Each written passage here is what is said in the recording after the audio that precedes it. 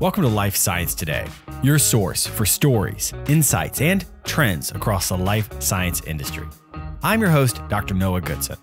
This week, technology for inclusion, layoffs, oncology approvals, and $200 million for a tech platform.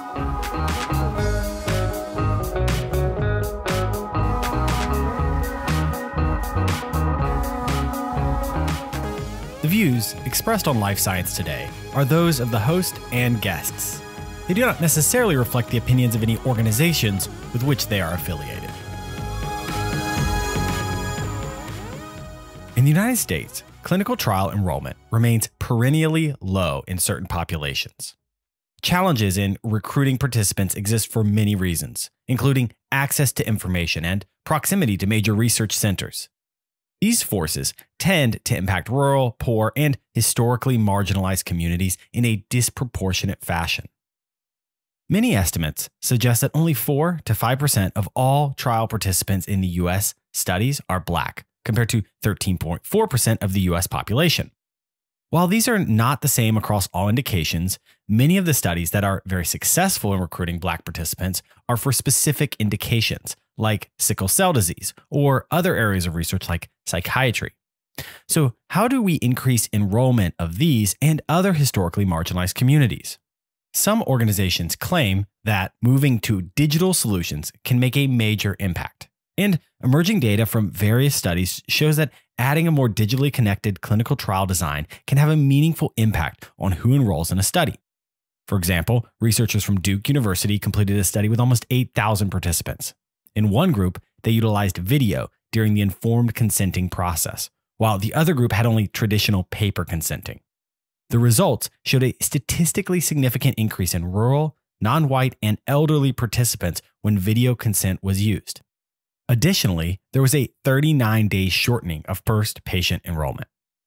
Past consenting, evidence suggests that replacing study visits with telehealth and completing assessments on smartphones are just a few practical innovations that decrease barriers to research access. All of this can lead companies to make claims that seem to suggest technology is going to solve inclusiveness issues. However, I think it's important to acknowledge that many of the resistors to clinical trial enrollment, particularly among historically marginalized communities in the United States, are deeply rooted in long-standing inequities. Just last week, data again surfaced from a major pharmaceutical company funding studies in which Black participants who were prisoners were injected with the known carcinogen asbestos for $10. And by the way, this was in 1971. The company in question did follow all standards at the time for consenting, but I doubt if any of us would argue that that makes this study ethical.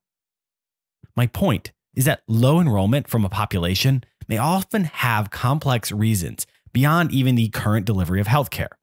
Indeed, there are a ton of papers on how social structures impact clinical care and interest in research. Technology that makes consenting, clinical trial activities, and engagement better can take us a long way. So can listening to participants and actually implementing their feedback into our study designs.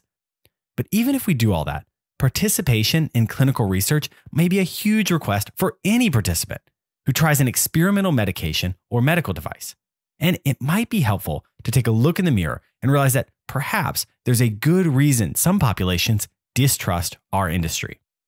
It's obvious that leveraging technology will meaningfully improve the way we collect data in studies. But let's not imagine that technical implementation alone is sufficient to override meaningful objections grounded in all too present history of social inequity and abuse of power. Gilead has announced they're laying off 114 employees at their Morris Plains facility, which was acquired in 2020 with the $21 billion acquisition of Immunomedics. The company was acquired on big hopes for the anti-TROP2 oncology antibody Trodelvy. In 2021, the drug brought in just $380 million, but there's continued uptake as global launch proceeds. It's not clear that this move is really related to Trodelvy performing poorly or a larger plan to just cut some bottom line. In many ways, this is par for the course for large company acquisitions. acquire, integrate, lay off or sell excess assets, and redirect assets into highest value. This may not be comforting for those laid off, but I don't currently see it as an indicator of big challenges at Gilead. More a normal acquisition cycle. AstraZeneca and Merck have earned approval for their collaboration on the breast cancer drug to be sold as Lynparza. The targeted adjuvant therapy has been approved for a specific subpopulation of oncology patients with HER2-negative early breast cancer. The high-risk population saw a 32% reduction in death compared to control in a phase 3 trial. If you're not familiar with the oncology language, adjuvant therapies are given after the removal of a tumor or other tissue to treat cancer to try and prevent the spread and hopefully destroy any cancerous tissue that remains. They also tend to have significant side effects, and Lynparza is no exception here, with a long list of notable and highly uncomfortable side effects. The germline BCRA mutation that leads to this form of early and aggressive cancer must be detected via genetic test. Thus, the FDA simultaneously approved Myriad Genetics' BRCA analysis CDX test.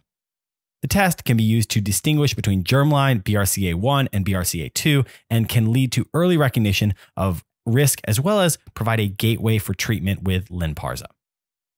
All told, taking Lynparza is unlikely to be pleasant, but it does provide hope of extended life.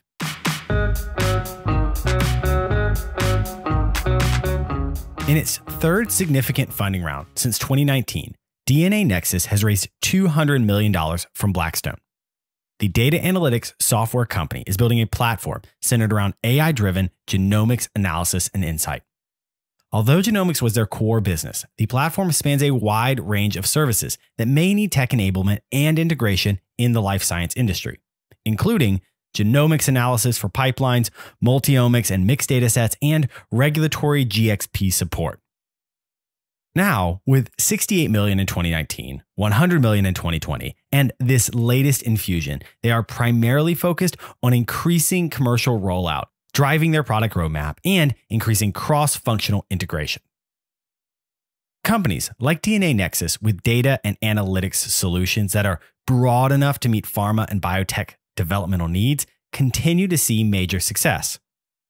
As we see financial setbacks and a need to refresh pipelines, organizations that promise to use data to accelerate discovery and speed go, no-go decisions have a leg up. While we're certainly developing more technically advanced medications, it's not clear to me if we've accelerated the process from bench to bedside.